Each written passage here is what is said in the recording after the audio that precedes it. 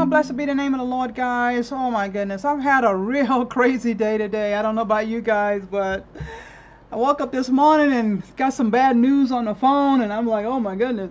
It's all straightened out now. But I just want you guys to know that my granddaughter is back in the United States.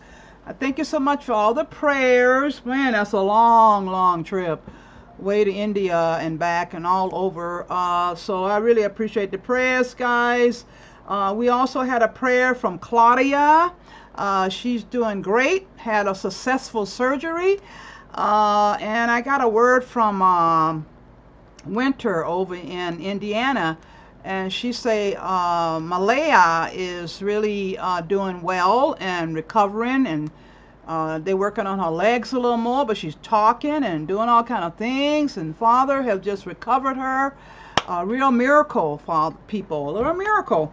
So Yeshua is the miracle working God, and that's why I just love you so much, guys, for trying out the book. He did what? All my miracles, and a lot of my miracles, my little miracles. I mean, I have a lot more miracles I can talk about, but it's in the book, He Did What? Buy my ebook titled He Did What from Amazon.com, Apple, Google, Kobo.com, Lulu.com, Barnes & Noble.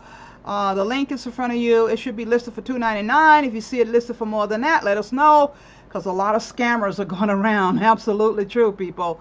Download all my ebooks from fmcmi.org/downloads.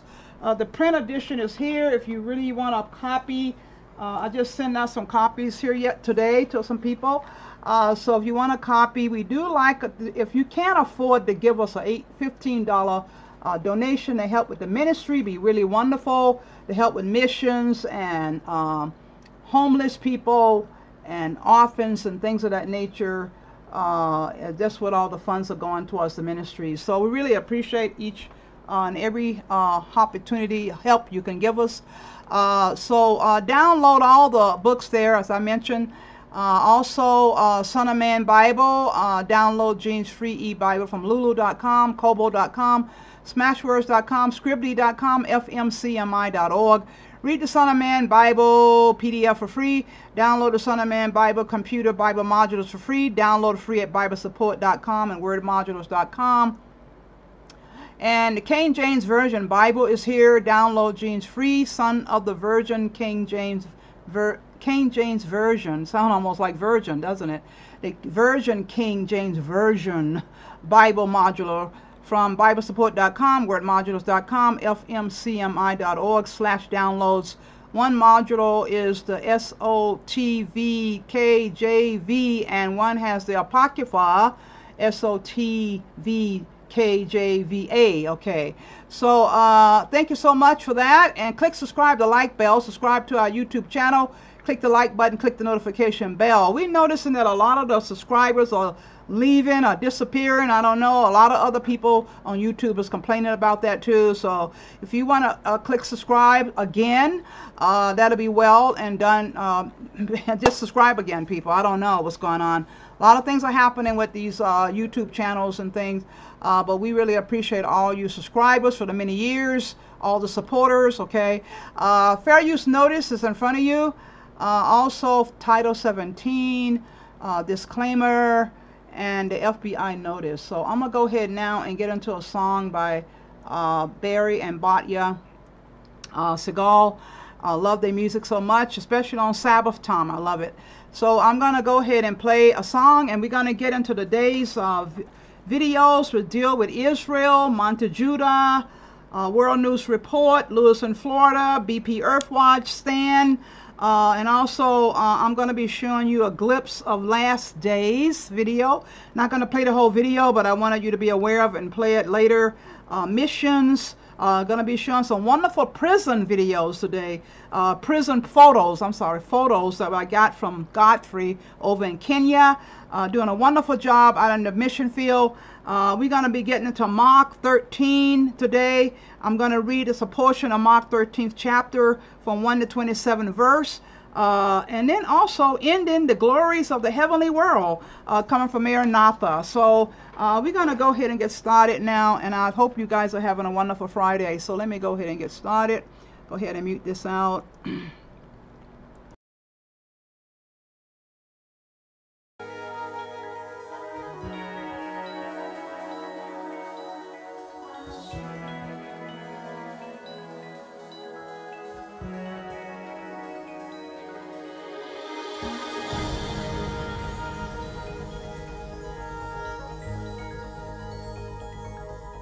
Adon Olam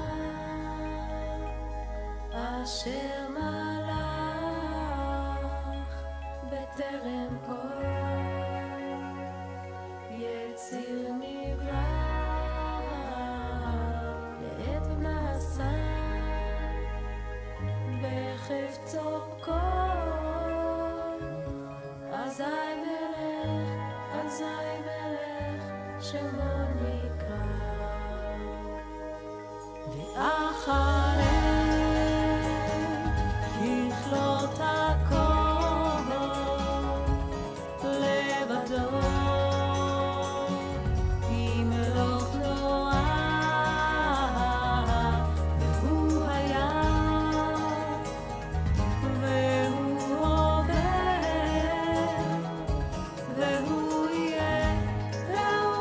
והוא יהיה בתפארה אדון עולם אשר מלך בטרם כל יציר נברא לעת נשא בחפצו כל אזי מלך שמו נקרא ואחרי ככלות הכל לבדו ימלוך נורא והוא היה והוא הווה והוא יהיה בתפארה אדון עולם אשר מלך בטרם כל יציר נברא לעת נשא בחפצו כל אזי מלך שמו נקרא ואחרי ככלות הכל לבדו ימלוך נורא והוא היה והוא הווה בתפארה והוא היה והוא הווה בתפארה והוא אחד ואין שני להמשילו להכבירה מראשית ולתכלית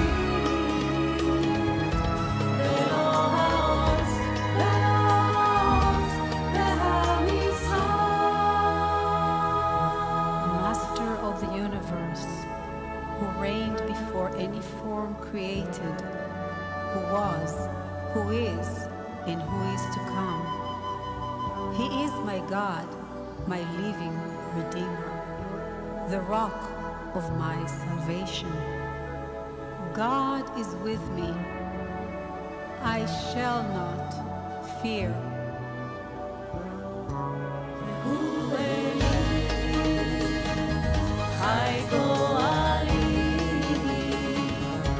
בצורכם לי בצרה והוא ניסי ומנוס לי מנת חוסי ליום אקרא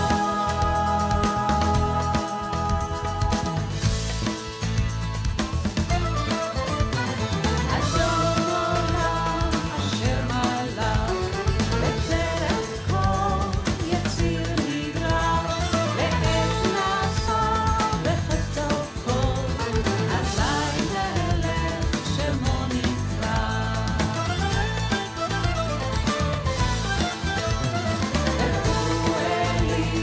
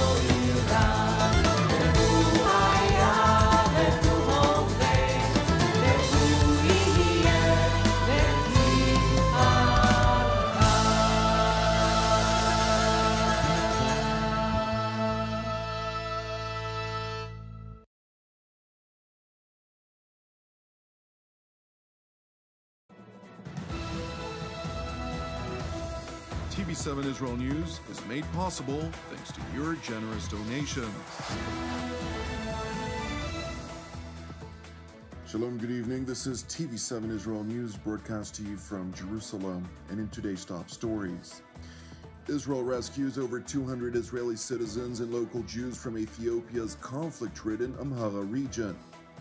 The domestic intelligence agency ISA, or Shin Bet, detained an Iranian Jew who landed in Israel with the intention of spying on sensitive sites for the Islamic Republic of Iran. The United States and Iran agreed on a prisoner exchange deal in yet another instance of the latter's successful policy of hostage diplomacy. Israel, in collaboration with authorities in Addis Ababa, extracted some 200 Israeli citizens as well as local Ethiopian Jews from conflict zones in northern Ethiopia. A total of 204 Israeli citizens and Ethiopian Jews eligible to immigrate to the Jewish state under the Israeli law of return were extracted from the cities of Gondar and Bahir Dar in the Amhara region. Fierce battles erupted last week in Amhara region after local militias sought to resist the federal Ethiopian government's announced decision to dismantle regional forces across the country. The battles, which reportedly caused many civilian casualties, prompted a decision by Jerusalem to extricate stranded Israelis and local Jews who are seeking to immigrate to Israel. After days of both challenging and complex efforts, in collaboration with federal authorities in Addis Ababa, the Israeli Foreign Ministry, in collaboration with Jerusalem's National Security Council and Prime Minister's Office, succeeded to execute a rescue mission for the 204 Israelis and local Jews who found themselves in battle zones that have been cut off from the rest of Ethiopia for over 9 days. The State of Israel looks after its citizens wherever they are. In recent days, Israeli citizens and people eligible for Aliyah from Ethiopia became in distress in areas of combat. I directed that they be brought out of there. I would like to thank the National Security Council and the personnel of the Prime Minister's Office, the Ministry of Foreign Affairs, and the Jewish Agency for their quick, quiet, and, above all, successful action. The people are now on their way from Gondar and Bahir Dar to Addis, and from there they will leave for the State of Israel. We will welcome them here with warmth and blessings. Welcome to the State of Israel. Before leaving Ethiopia for Israel, Jerusalem's top diplomat held a phone conversation with the Israeli ambassador to Ethiopia, who highlighted the gratitude of the people being rescued. In other news, in a counterintelligence operation, the Israel Security Agency, or ISA, arrested an Iranian Jew on suspicion of spying for the Ayatollah regime. The overnight arrest was made when the Iranian spy, who has family in Israel, landed at Ben Gurion International Airport. Upon exiting the flight, he was detained by the ISA and subsequently interrogated for several hours, during the course of which he confessed that he had arrived in Israel for the purpose of gathering information at the behest of Iranian intelligence. Moreover, according to the ISA, the Iranian spy met with Iranian Defense Ministry officials who briefed him and provided him with tools for conducting espionage before traveling to Israel. It is interesting to know that following this investigation, the alleged Iranian spy was barred from entering Israel. Instead of getting incarcerated, however, he was placed on a flight on his journey back to the Islamic Republic. According to the ISA, this incident is part of a broad Iranian effort to facilitate espionage rings in Israel alongside an Iranian disinformation campaign intended to deepen domestic rifts in Israel. The ISA, together with its partners at the defense establishment, continue to work unceasingly, with determination, to counter any Iranian attempts to operate against Israel, whether through terror, espionage, or cyber. Meanwhile, in the West Bank district of Samaria, IDF, in cooperation with the ISA, operated in the Palestinian town of Tulkarem as part of counter-terror activity overnight. During the course of this operation, which aimed to locate and apprehend suspected terror operatives, a terror cell affiliated with the Iranian proxy, Palestinian Islamic Jihad, alongside operatives of the Fatah-affiliated Al-Aqsa brigades, engaged the Israeli Special Operation Forces, who responded with live fire. And while thankfully no injuries were reported among the Israeli forces as a result of this exchange of fire, one Palestinian operative who was identified as affiliated with the Al-Aqsa Brigade sustained fatal wounds, while 8 other terror operatives sustained separate degrees of injuries.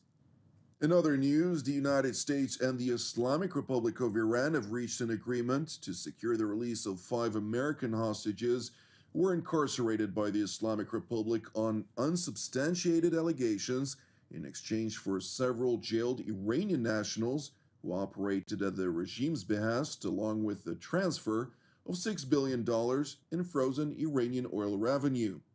As a first stage of this agreement, which was mediated by Oman and in collaboration with Qatar, the Ayatollah regime agreed to release the 5 dual American-Iranian citizens to house arrest, which, according to U.S. Secretary of State Antony Blinken, serves as a positive step that will hopefully lead to their return home to the United States. Alongside the release of 6 Iranians who, according to reports, were serving prison sentences for violating sanctions on Iran, the Biden administration has also agreed to transfer roughly $6 billion of frozen Iranian funds that are held by South Korea. These funds will be transferred to the Central Bank of Qatar, from which the Ayatollah regime will be able to gain access to pay vendors for humanitarian purposes such as food and medicine. And while the allocation of these funds could effectively repurpose existing money for other activities, Secretary Blinken insists that this deal does not grant Iran any sanctions relief. So this is a positive step, but I don't want to get ahead of its conclusion because there's more work to be done to actually bring them home. My belief is that this is the beginning of the end of their nightmare and the nightmare that their families have experienced. I'm also not going to get into any of the details about what we're doing or engaged on because I don't want to jeopardize the completion of this process and the return home of our fellow citizens. Let me be clear about a couple of things, though. In any event, in any respect, Iran will not be receiving any sanctions relief. And in any instance where we would engage in such efforts to bring Americans home from Iran, Iran's own funds would be used and transferred to restricted accounts such that the monies can only be used for humanitarian purposes, which, as you know, is permitted under our sanctions. There's an exemption for humanitarian that's there from the start. We will continue to enforce all of our sanctions. It is important to know that the 5 American captives will be allowed to leave Iran only once the $6 billion arrive in the designated Qatari bank account, a process expected to take 4 to 6 weeks. Moreover, during a meeting of representatives of the Brics nations in Tehran earlier this week, Iranian Foreign Minister Hossein Amir-Abdollahian insisted that the prisoner exchange deal was completely separate from other talks being held with the West, and that the Islamic Republic was ready to move forward with the deal's implementation.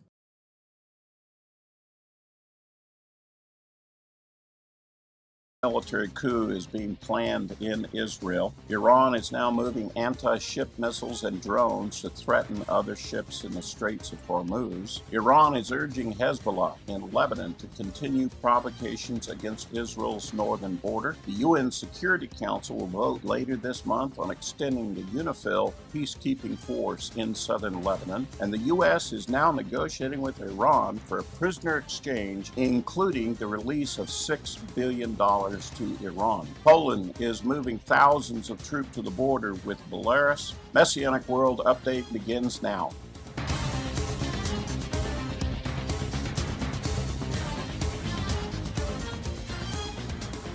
Shalom everyone, I'm Monte Judah with Lion Land Ministries. Welcome to another edition of Messianic World Update.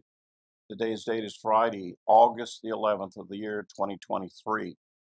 In Israel, there's a very alarming news. It's at the rumor stage at this point that Ehud Barak, former prime minister and military general, is talking to other military personnel in Israel with the idea of upending Netanyahu's rule of Israel, essentially a military coup of sorts.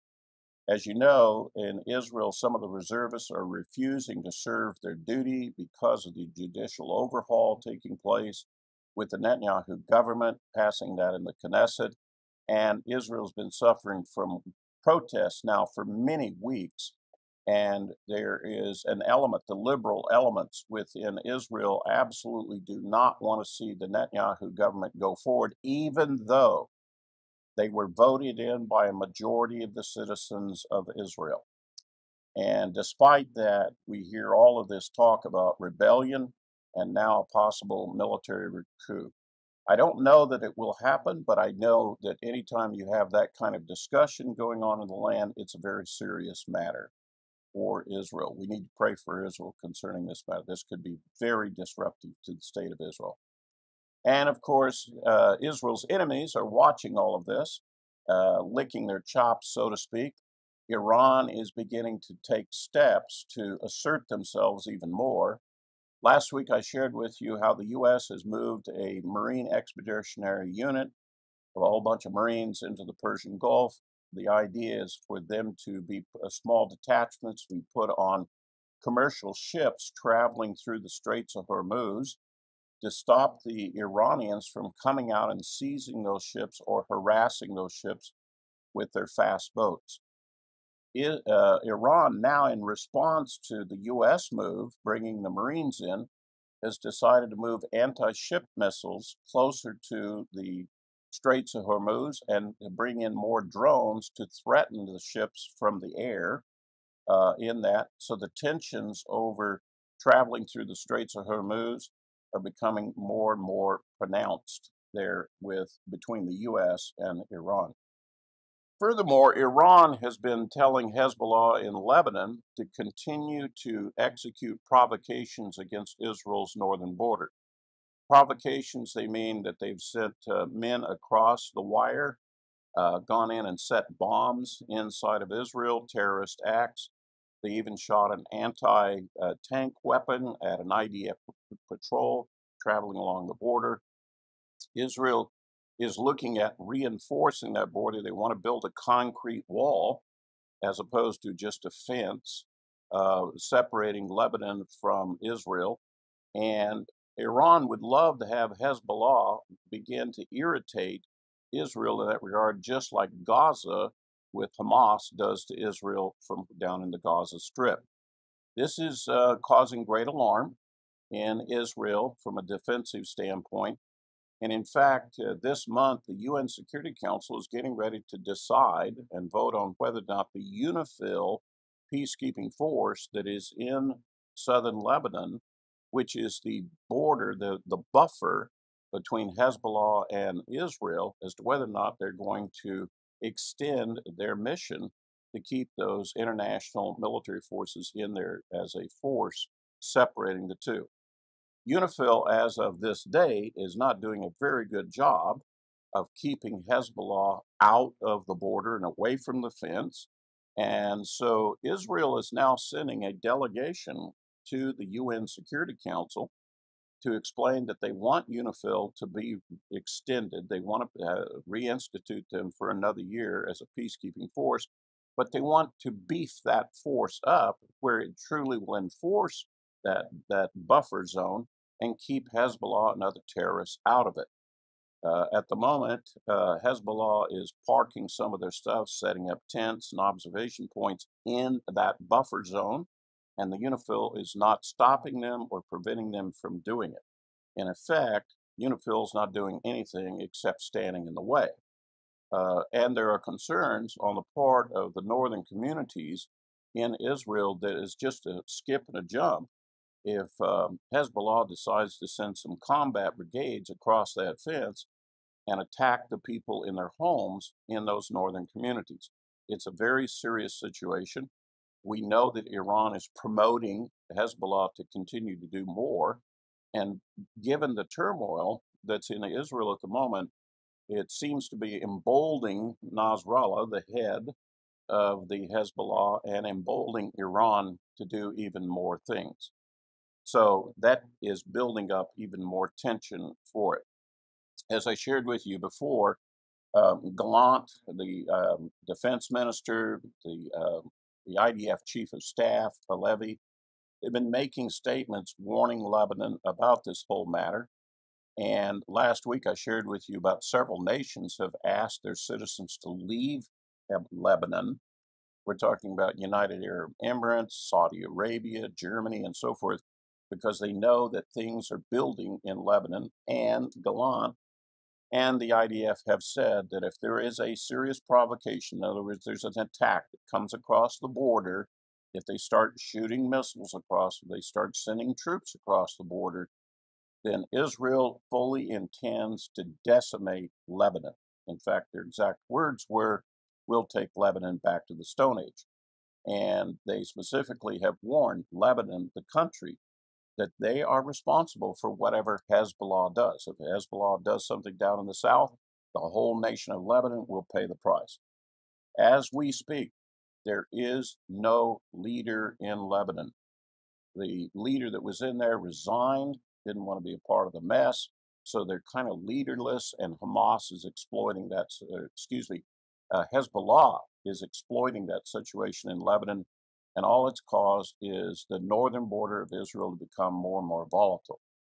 Now, for us, that's a very significant development because we know there's a great prophecy in Ezekiel 38:39 about an invasion from the north that comes into the northern part of Israel. So we watch that particular border very closely, the threats coming to Israel, because we have a very specific prophecy that deals with that battle that will come in the future.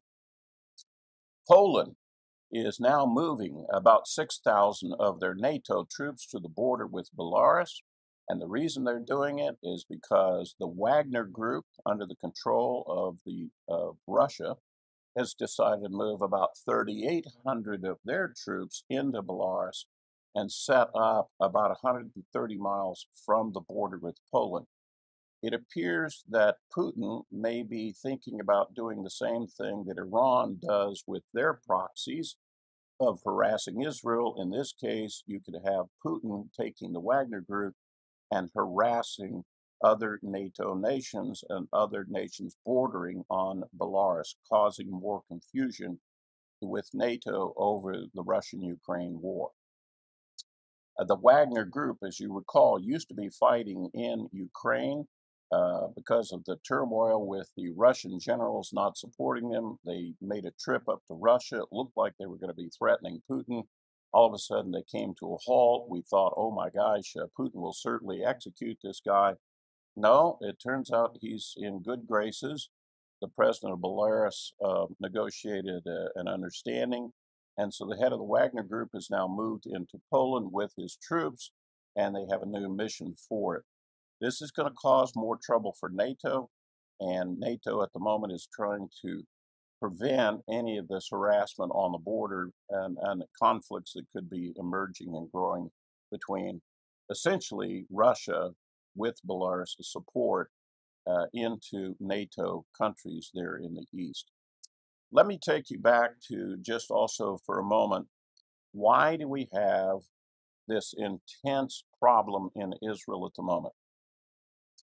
The coalition government that Netanyahu's leading is conservative, and they have the religious parties are a part of that government coalition.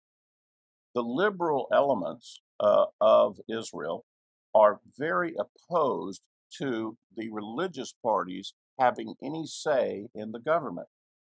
The fear is that they want to move away from democracy and they want to set up a theocracy. A theocracy, of course, is a government controlled by God.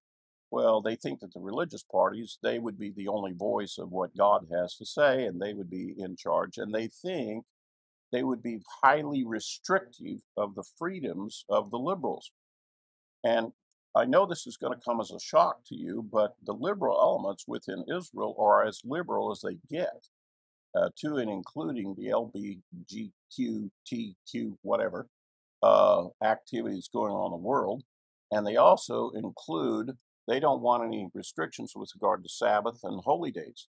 In Israel, for example, on Yom Kippur, the whole place shuts down. On Sabbath, they close shops and businesses. The liberals don't want that. And the religious parties, of course, they want to make sure that's instituted in law within the land and that everybody follows it. They want to shut down trains and transportation on Sabbath, and the liberals don't want it. And they fear that with the religious parties being in government leadership, that more of that will take place and it will irritate them even more. It's a spiritual conflict in Israel. Are we going to follow the God of Israel, or are we going to follow what men want to say and what other nations do in disregarding what God has said in his laws and commandments? So that's the conflict. Now, let me just share with you, there is a very clear prophecy that says at the end of the ages, the major sign of the end of the ages has to do with there's going to be an altar on the Temple Mount. It will be doing the daily sacrifice.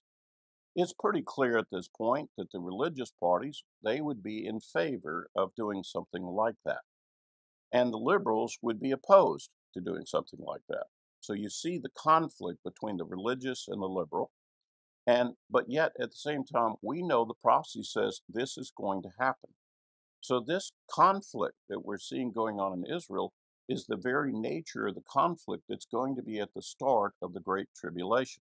Now, that doesn't necessarily mean that the Great Tribulation is getting ready to start very quickly, because we know for a fact that Benjamin Netanyahu wants to maintain the status quo on the Temple Mount. That means don't do anything. But it might be that in the future that he will change his position on the status quo of the Temple Mount and allow the Jews to have a portion of the Temple Mount, which, by the way, has already been ruled in their favor. And it's just for security reasons he's not agreeing to it yet.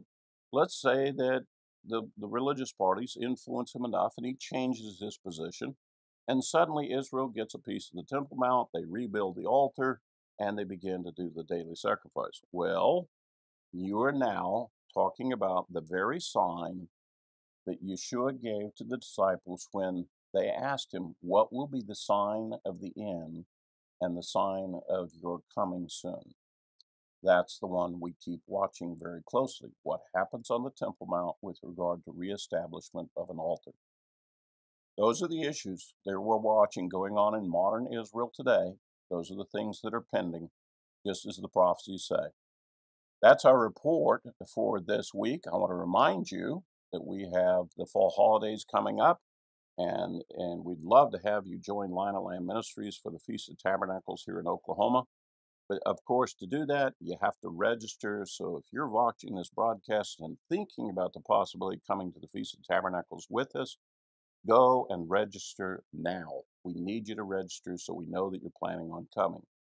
Also, we want to encourage you to remember to like, subscribe, and leave a comment on our site and let us know you're out there. We appreciate your viewership, and we're here to try to serve you and encourage you in the Lord. Shabbat Shalom to all of you.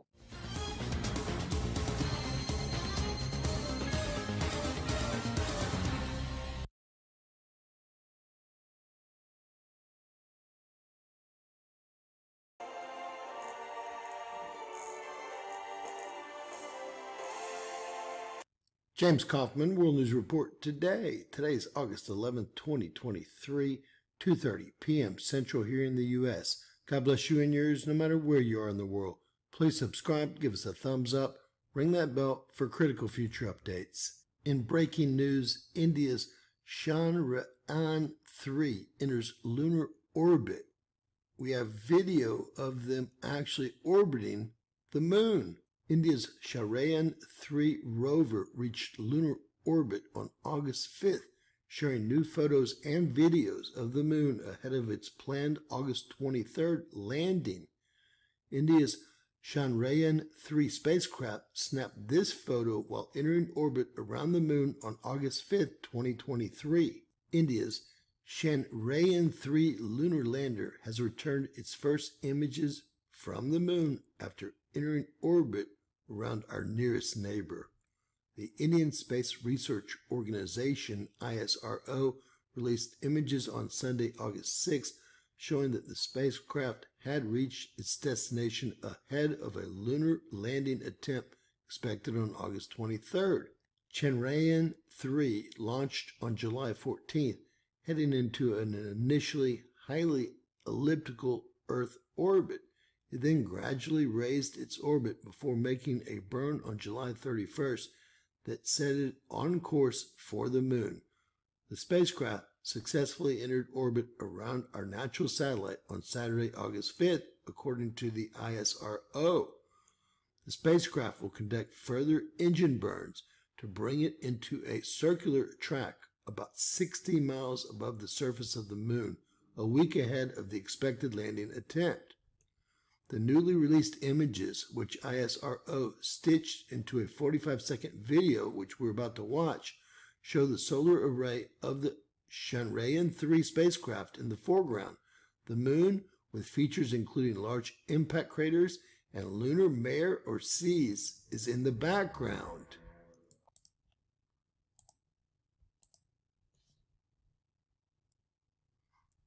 The roughly $73 million Chandrayaan-3 mission aims to make a precise landing in the vicinity of the moon's south pole.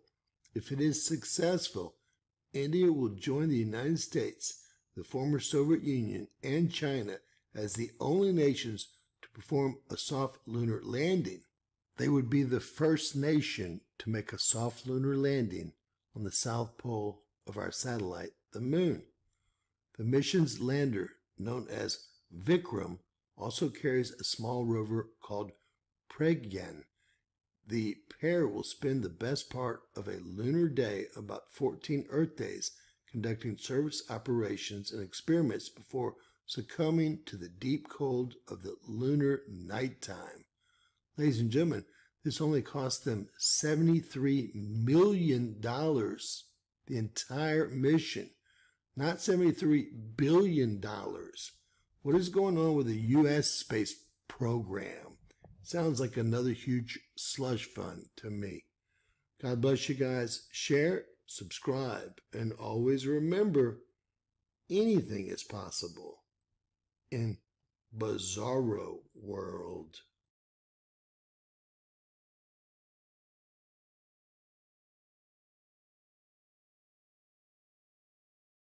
My name is Louis, and God bless every single one of you. Today is August 10, 2023, and welcome to the Grand Supreme News channel. Alright guys, so we have some breaking news updates, very important information coming out. If you can, please share this video. And it says here, the 4-6 declares Hawaii fire a major disaster, unblocks federal aid. Once again, this is coming out from the White House. Let me show you the video really quick here, guys. If you can, please continue praying for the people out there in Hawaii. Look at that. Man. Ooh. When I first saw this footage, I thought it was Iceland or like a volcano. Come to find out, this is Hawaii. Wow. I just posted a video not too long ago. The number is at 36. You have houses that was built back in the 1700s gone. And I'm getting information here, guys. Now, I'm not saying this is the real deal, but a lot of people are sharing it. But we got more information. This picture was released not too long ago. I mean,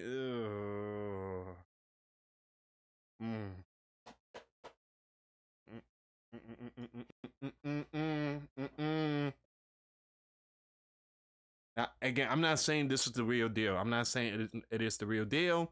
I'm just showing you guys all this going on here.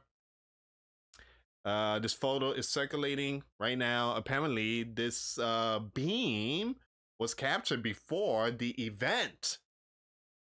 The event. I'm using code words. Follow me on this one. You guys already know I don't know. So I read the comments on my last video. A lot of people are saying that it's DEW.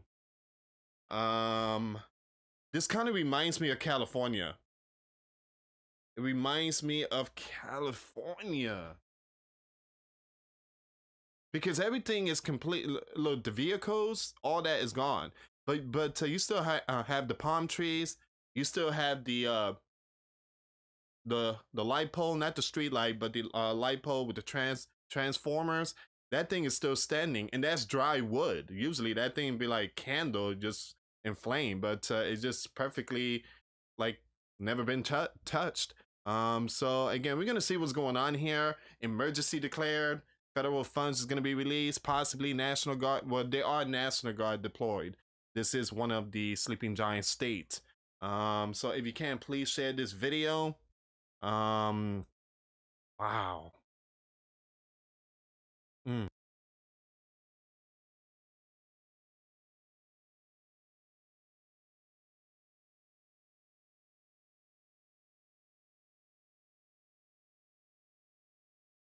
One of you, today is August 11, 2023, and welcome to the Grand Prix News channel. Alright guys, so we have some breaking news updates, some very important information coming out. If you can, please share this video. And it says here, sandstorm turns the sky red in Morocco. But it's not only that, guys. Multiple buildings, trees, power lines were impacted. And there was an 18-year-old that passed away from this. So we do have all the information, and we also have some more breaking news updates. Morocco reports a record high temperature of 50.4 Celsius. Once again, that's 122.7 Fahrenheit. That is brutal. Brutal, hot temperature. At the same time, the sky is completely red. Now looking good. And we don't want to see any wildfire going on, guys, but there is strong winds going on along with the sandstorm. Once again, we need to continue praying for a lot of people in this area. So from the Pacific Ocean to the Atlantic Ocean, this is not too far from La Palma. Yeah, it's not too far from La Palma. All right, we're going to see what's going on in this story here. Let me just read some of these comments right.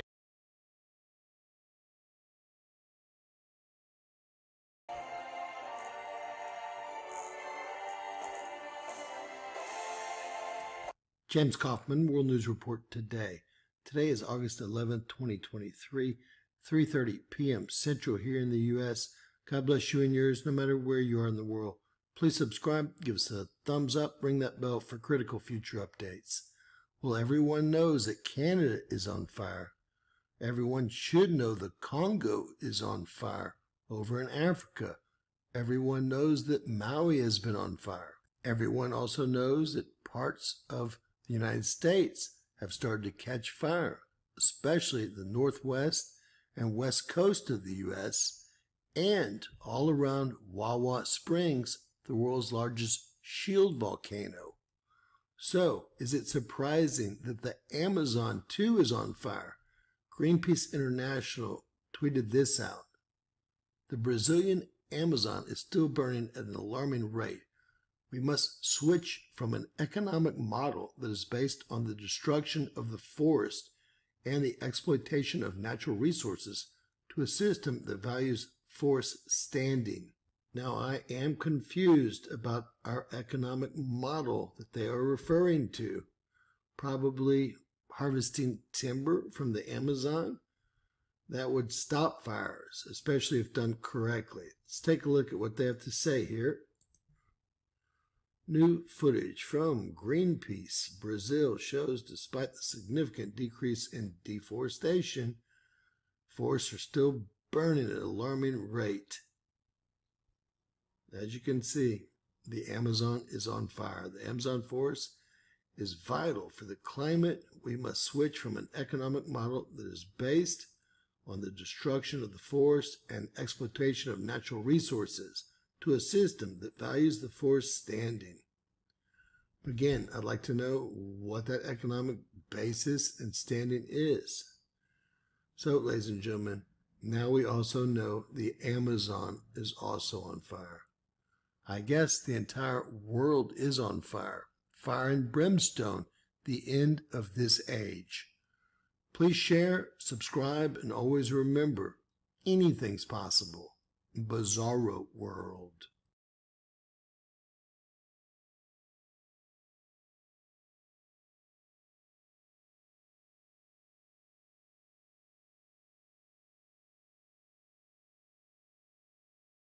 Yeah, guys, interesting. Everything's on fire. I'm going to put that in my title today. Everything's on fire. You know, Yeshua said it would be fire this time. It wouldn't be floods, waters all over the whole world. It's going to be fire. So now we're having all these fires.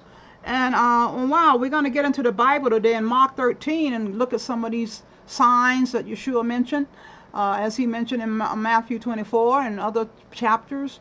Revelation in different places. I'm going to go on over here now though and get started with this message coming from BPEarthWatch, and after BPEarthWatch we're going to go to Stan prophecy, where he's talking about nothing can stop it. And you know, I was just mentioning about the Brics. So he's going to be talking about the Brics, and so let me go on over here now and find this material coming from BPEarthWatch. And then we're going to get into that about the Brics and missions and the Bible and all these things.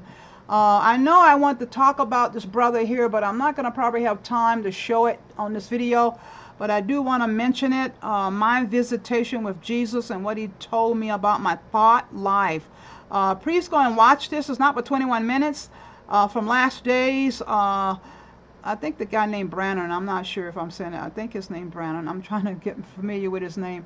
But please go and listen to him and his son. This is his son here, and he have a lot to say too. So I'm going to leave this in the description box.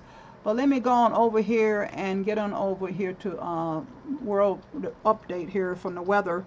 Let me go ahead and read it out again, okay? All right. The 11th, 2023. Guys, you're looking at current satellite images. It is now 1:56 p.m. Central Time here in the U.S., and this is from the African coast over into the Gulf of Mexico, and you can see tips of South America and Cuba and Central America here. Now, what you're seeing here in this system, it hasn't been named. We've been watching it as it came across the Atlantic. Remember last week, there was two systems that were not named, and I was watching both of them. This one came through. It still hasn't been named. It's still being torn apart by some upper level wind shear, and you can see coming off the east coast here that more than likely this will turn up and move out into the ocean. Now, again, it's not a tropical system or anything like that, but what happened, if you remember in the video last or the first of the week, maybe it was, about the two systems out there, then there was a high pressure area that was over the Atlantic Ocean down through this area, and what we were talking about was that is what would steer, and actually in the end of the week, it was coming up right through the border of Texas and Louisiana, and that would be a steering mechanism for these storms. What happened now in this area, you're seeing what's called a Saharan dust layer, and it takes out the moisture in the storms and prohibits the strengthening, and that's how these storms work: warm water, warm and moist situations. Now, the cycle of these Saharan dust layers changes. It'll come out for a few days, you'll see a break in it, then you'll see another series of these storms come over, or clouds come over. They're not storms.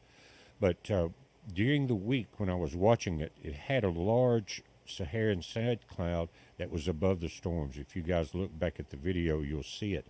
And the high pressure pushed all of that sand, which looked like this right here, down into the storms and pretty much kept them from developing at all. Like I said, this is the remnants here. Turn that off. So, guys, we're setting up for a superstorm. I said that in that video. Look at what's coming off of Africa. This is along the equator, in that area where you've got the convergence zone from southern hemisphere to the northern, and that's where a lot of the Atlantic hurricanes develop. You've got sand coming out, or dust layer coming out above them now.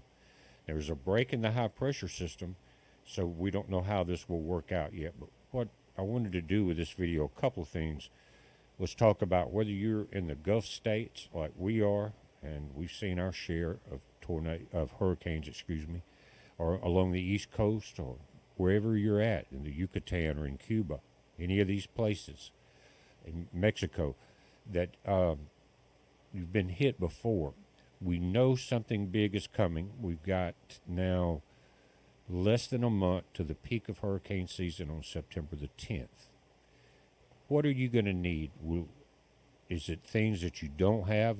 Folks along our coastline in Florida, Alabama, and so forth, Texas, Louisiana, you've had to board up things. You've had to rush to Home Depot or wherever, 84 Lumber, whatever it was, and get supplies. You had to get batteries. You had to get extra water. You had to gas up your vehicles. You had to get your generators ready. Make sure you had everything charged up and some extra candles and things like that.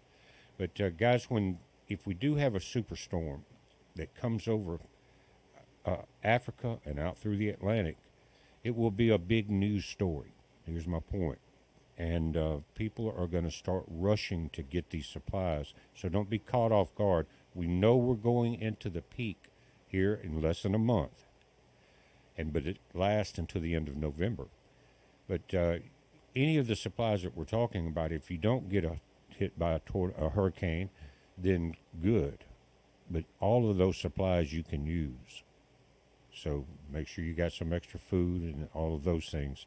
Now, looking at Africa, right now there's military and political chaos.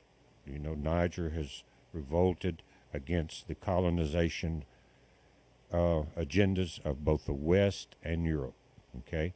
And France is heavily involved in Niger, which is one of the central countries. And then along the West Coast, you basically have a Western-backed NATO of African countries. That's not what they call it, but that's basically what it is. They have enough political power, the West and Europe, to control the elections and the governments and all of that. Well, that's in chaos right now. You had Newland go over. What is that? She's second down from Blinken. But anyway, Newland went over, and according to mainstream media, and I reported on it, that she didn't get to meet with the exiled president after the coup, and she didn't get to meet with the new leader, the military leader. And she came back and said basically that. But really, what's going on there? Think about who would benefit if you had a civil war in Africa. Millions and millions of people. Would it be Africa that would benefit from it, or would it be the colonizers? In other words, millions and millions of people get killed. Usually it's the poor people that are drafted and sent out to slaughter.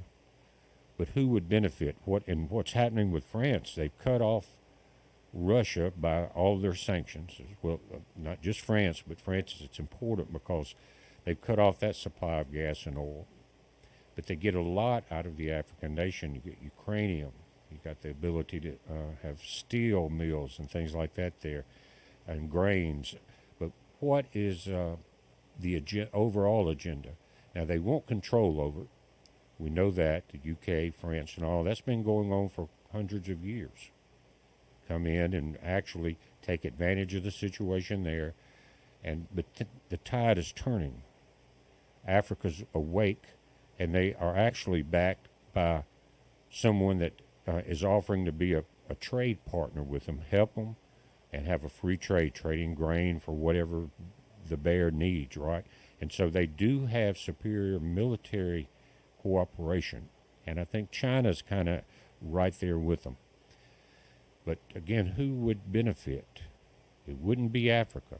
If you wiped out a lot of the people, but you still had the colonizers in charge, it would just be less people to feed and worry about, and worry about an uprising.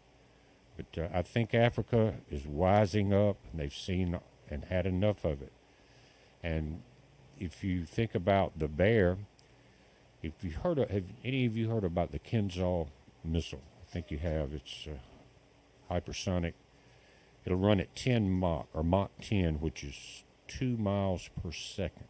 Nothing can touch it. Nothing can really see it coming. And it's steerable. It can have both nuclear tips or conventional explosives. And 4 were launched today into the Kiev area of the other country that's in the conflict.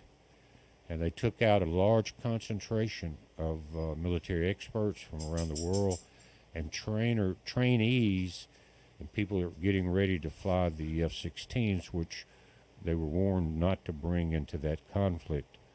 But guys, we are seeing demons taking over.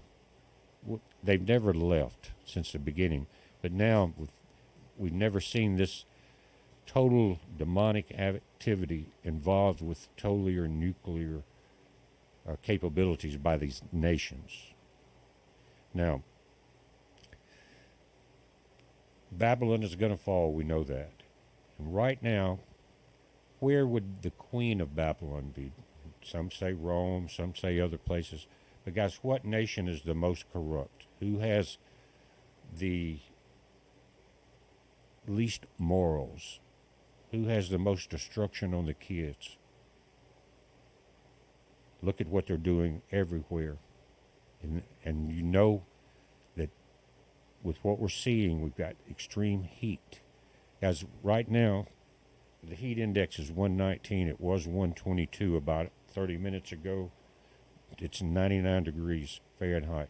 Over in the Gulf there, Iraq and Iran, in that area, they were reaching 156 heat index, breaking records. One was 146, and on the map I looked at yesterday, one was 56. And like I said, I've seen it here, and I think it broke records last month at 132 heat index. The earth is heating up. Canada's paying the price. The U.S. is paying the price of this heating, not man-made heating. This is from weakened shields, increased solar activity. But God said he was going to take Babylon down. What nation right now is the most corrupt? And really you have a whole group of them. You add in France and the UK and the US. And you can see that iniquity bounds everywhere, guys. But remember, Christ said if he did not intervene in the end times, no flesh would be saved. So don't be on the side that's cursing God for something you knew was coming on Babylon. Realize that this is his supernatural way, or more natural way, of bringing the end to the demonic possession on this planet and the destruction we see. We're watching it. You watch it. It's a heads up. Be safe.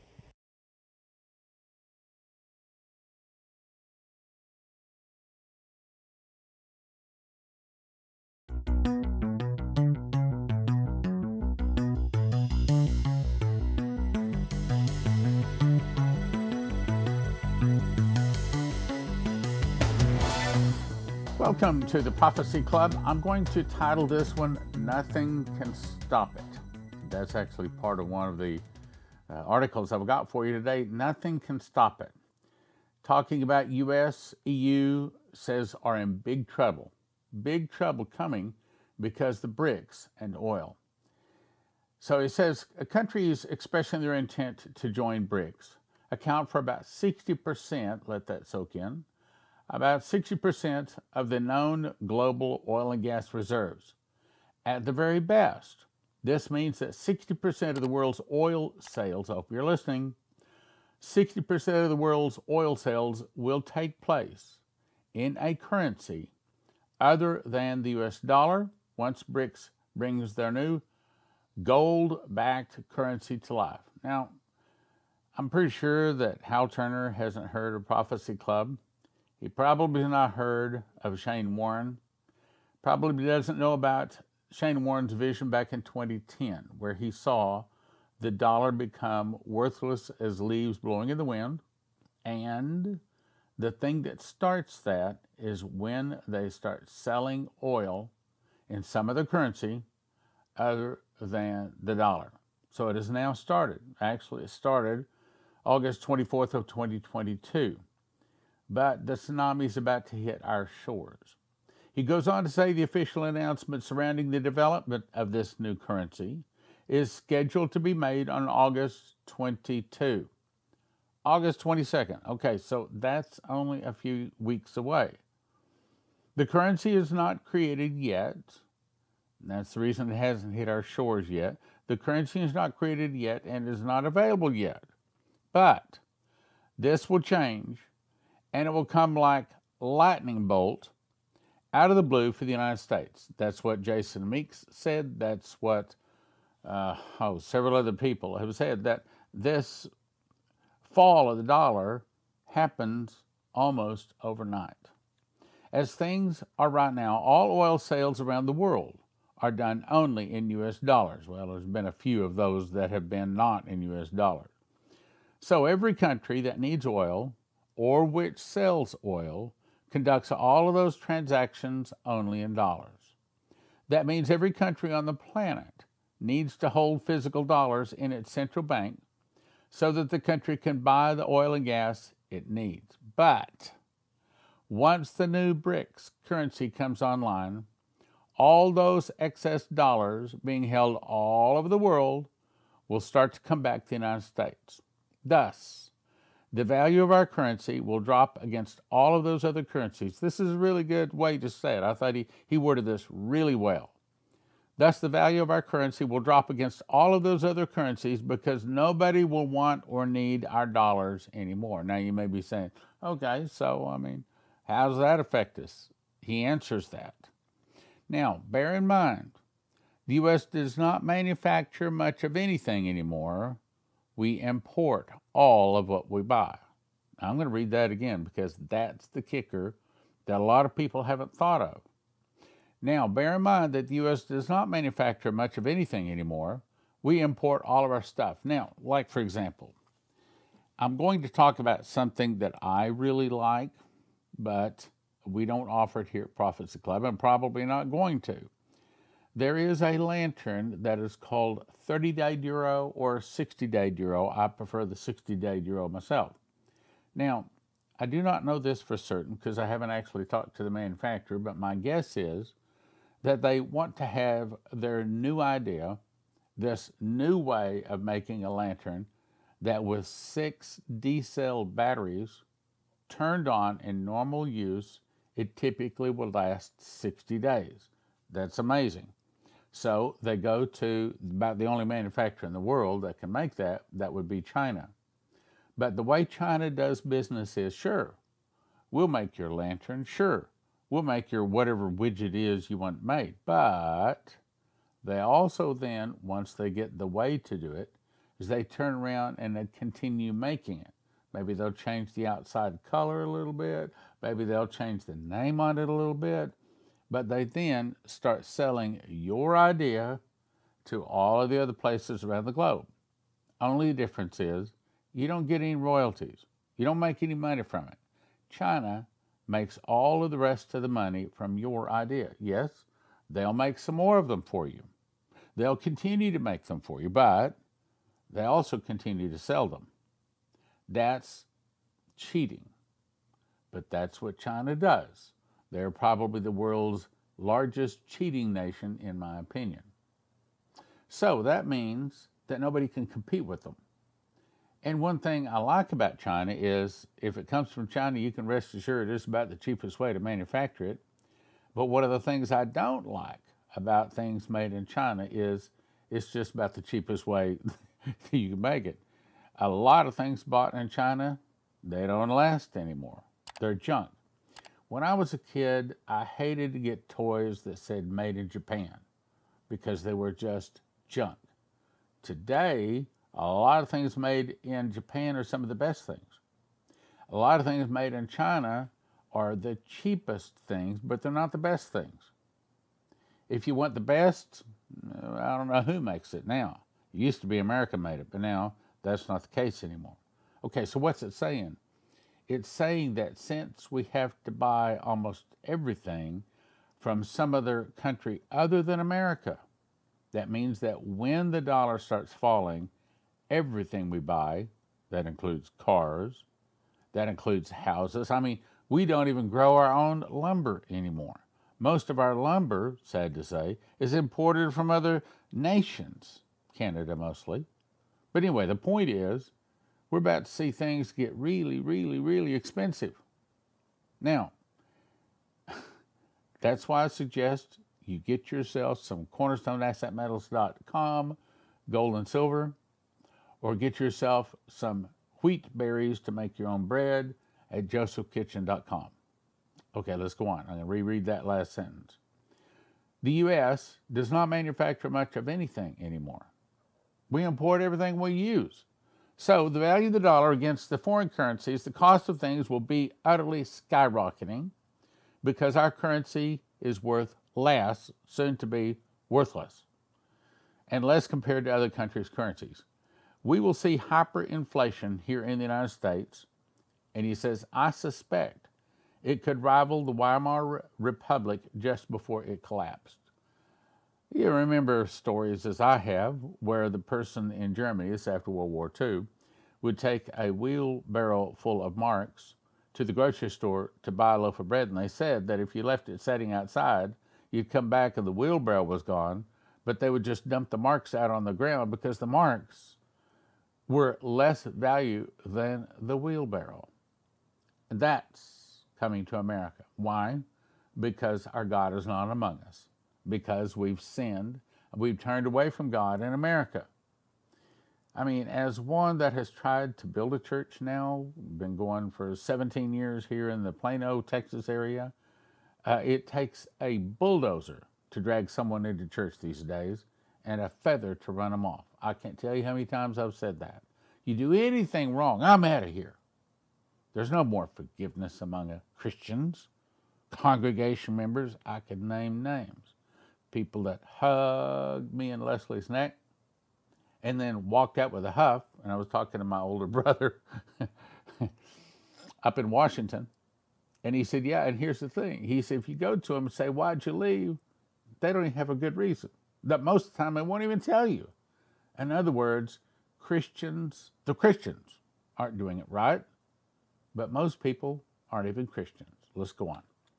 Once this gets done and oil sales begin in the new Brics currency, the United States will economically collapse and nothing can stop it.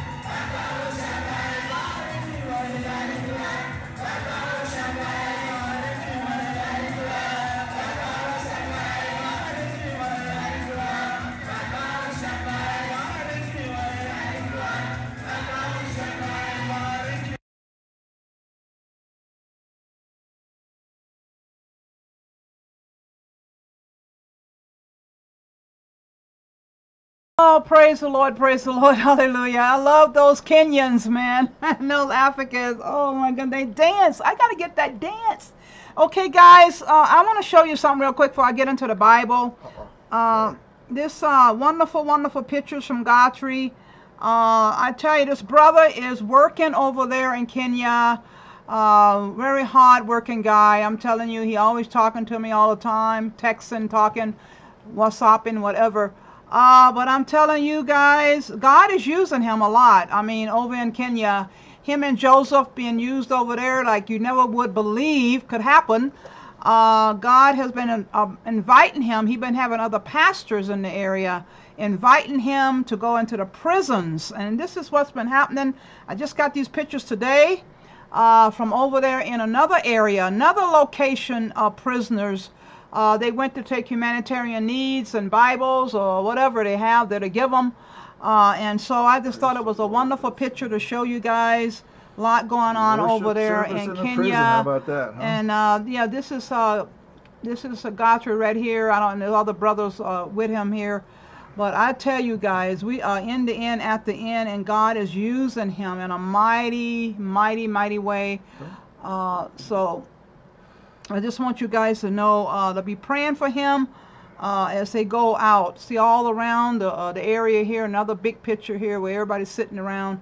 I really, really appreciate all the prayers, guys, all the prayers, okay? Because we really need to be praying for Guthrie right now. I never seen a smile on his face before when he was getting invited to go to the prisons. He had never went to the prisons, and now they're trying to work together to cover all the prisoners there. Areas in Kenya. So him and Joseph going to be doing a mighty work, and other pastors. So be absolutely praying for that situation, guys, because time is short, and soon and very soon it will be a famine in the land for not food and water, but what? For the word of God. So and I know it's time to be really memorizing what you can, doing what you can for the gospel in your neighborhood, doing what you can while you can. Because all these things going on around us, these the lightning storms and volcanoes and storms moving in the sea and volcanoes, oh, it's going to be fire this time, guys, fire this time. So I'm going to go ahead and let my husband get into the Bible, and we're going to get into Mark 13. We're going to be reading 1 to 27, not the whole entire chapter, almost the whole entire chapter, but not quite. What I'm going to 13, 1 to 27, because you know, I just love it. I just love that we're getting so close. We're getting so close, and I just love it. So tired of the sin in the world, so the sin in the land. I'm just so tired of it. Like I said, everything's on fire already. Things are cranking up on fire. So we need to be getting on fire for Yeshua. We need to be getting on fire. You know, it's really time to get on fire for Yeshua. Because this world, oh man, who wants this world? Who wants this world? I don't want it anymore. I don't like it anymore. It's just so much evil, so much evil. So, Father, be with us as we go to Mark 13 and read it to the people. We thank you so much for your promises, Father, your protection over our people, over the people who've been sick in the body of Christ, and you've been healing them, delivering them, and helping them, and got my granddaughter back home safe. We just thank you for all the things you do. So we know much prayer, much power. So we just thank you so much for all you do for your people and all you do for us, Father. We ask these blessings in your name as we come into the word right now. In Jesus' name. Thank you so much.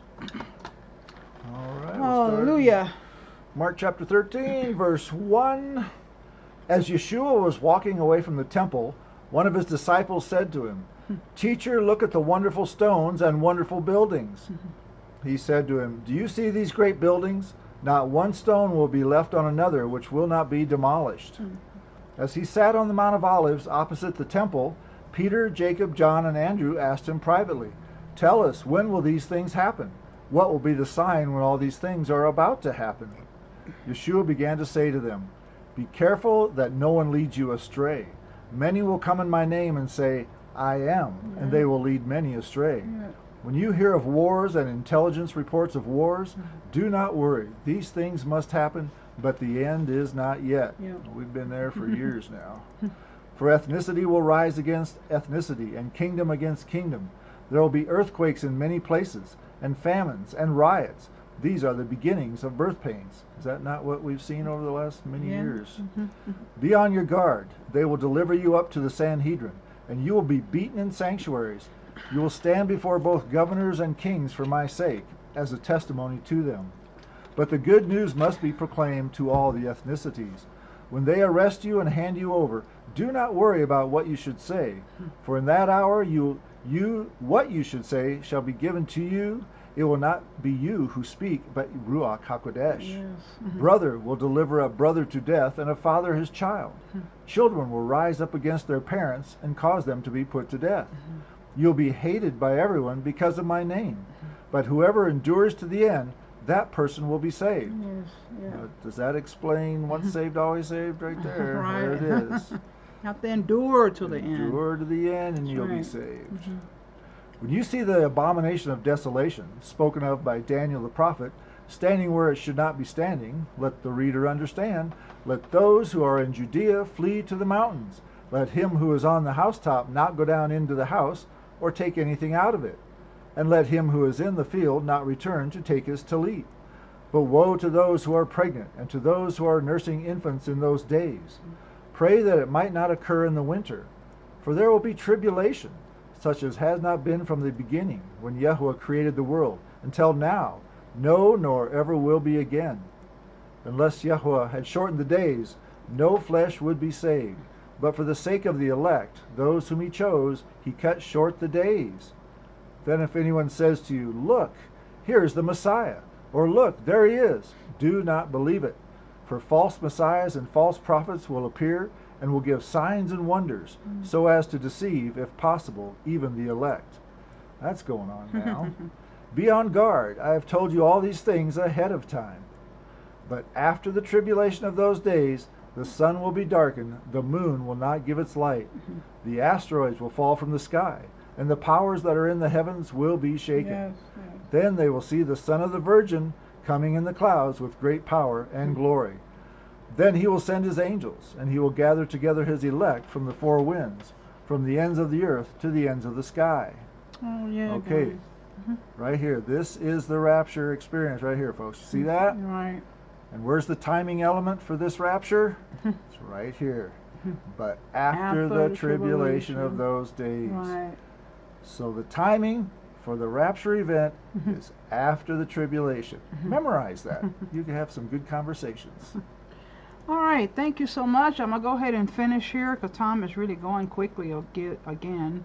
I'm going to go ahead to the Maranatha. I have a wonderful message here from Maranatha. We're going to be looking at the glories of the heavenly world. The glories of the heavenly world. I'm going to go ahead and let the gentleman speak and let you guys go and enjoy the Shabbat coming in.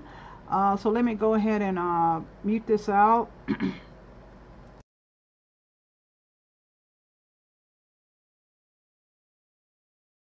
November 20, the glories of the heavenly world. Since the beginning of the world, men have not seen nor perceived by the ear, neither hath the eye seen, O God, beside thee, what he hath prepared for him that waiteth for him. Isaiah 64:4. Many have longed to penetrate into the glories of the future world, and to have the secrets of eternal mysteries disclosed to them, but they knock in vain. That which is revealed is for us and for our children. The great revealer hath opened to our intelligence many things that are essential in order that we may understand the heavenly attractions and have respect to the recompense of the reward. The unfoldings of Jesus in reference to heavenly things are of a character that only the spiritual mind can appreciate. The imagination may summon its utmost powers in order to picture the glories of heaven, but eye hath not seen, nor ear heard, neither have entered into the heart of man the things which God hath prepared for them that love him. 1 Corinthians 2:9. The heavenly intelligences are all around us. Angels of light create a heavenly atmosphere about the soul, lifting us toward the unseen and eternal. We cannot behold their forms with our natural sight. Only by the spiritual vision can we discern heavenly things. Our human powers would be extinguished by the inexpressible glory of the angels of light. The spiritual ear alone can distinguish the harmony of heavenly voices. It is not Christ's plan to excite the emotions by brilliant descriptions. He has, with sufficient distinctness, presented himself the way, the truth, and the life, as the only means whereby salvation is to be obtained. No more than this is really required. He might bring the human soul to the threshold of heaven, and through the open door show its inner glory flooding the heavenly sanctuary and shining out through its portals. But we must behold it by faith, not with the natural eyes. He does not forget that we are his human agents, to work the works of God in a world all seared and marred with the curse. It is in this world that is clothed with moral darkness, like the pall of death, where darkness covers the earth and gross darkness the people, that we are to walk in the light of heaven.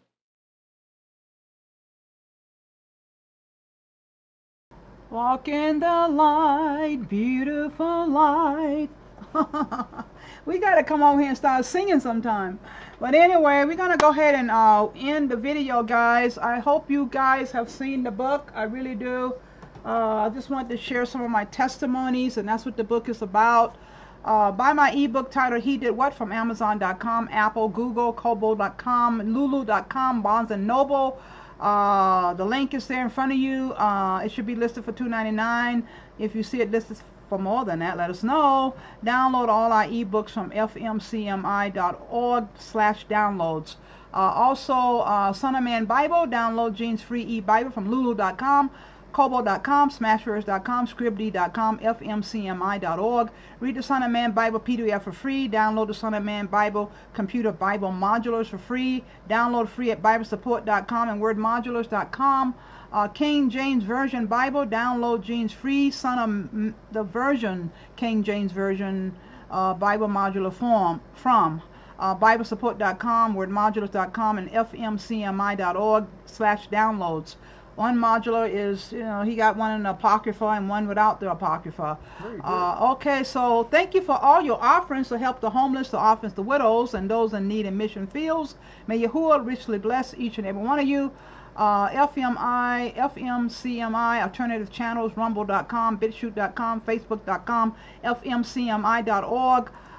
Donate by Cash App, our cash tag. Also website fmcmi.org, marner.campbell@gmail.com, at PayPal. Mailing your donations to Fill My Cup Ministries, Post Office Box 414, Canon City, Colorado 81215. Shipping address Fill My Cup Ministries, 1501 Main Street, number 414, Canon City, Colorado 81212. Click subscribe, the like bell, subscribe to our YouTube channel, click the like button, click the notification bell, our digital business card, also most Son of Man Bible links, and our hashtags. So I'm going to have to go, guys, let you guys go. We thank you so much for all the prayers. I really appreciate it. This month's offerings are going to California, actually. We've been supporting the homeless women's ministry over there this month with Bibles. We just send a case of Bibles out. All the contributions, and also homeless people. We've been finding a few here and there, but we've been sending them to California this month, and going to send some other Bibles probably to Tennessee here not long from now. But we always want your donations to come in to help the homeless, the widows, the orphans. So we really appreciate each and every one of you. So I'm going to let you guys go, and I want you just to enjoy your Shabbat and have a wonderful, wonderful Shabbat. A wonderful, wonderful Shabbat, guys. So I'm going to go ahead and let my husband pray, and then we're going to let you guys go, okay? Heavenly Father, we do thank you for this video and everybody gets to view it. Father, just thank you for bringing us to the end. Help us all to stay in faith, Father. Stay in faith and endure to our end. We only have to endure to our own end. I can't endure for anybody else, and they can't endure for me. We all endure to our end. Help us to do that, Father, in total faith. We give you all the praise, the glory, and the honor forever and ever. In Yeshua's name, amen. Amen, amen. So, guys, you have a wonderful Shabbat, and we'll be always praying for you guys as you pray for us. I'm trying to find my, okay. So we're going to just say Shabbat Shalom, and we'll see you on another video. Please look at the other links in the description box. I always put additional news links there as well. So you guys have a wonderful Sabbath. I love you guys so much. Shabbat Shalom. Bye-bye.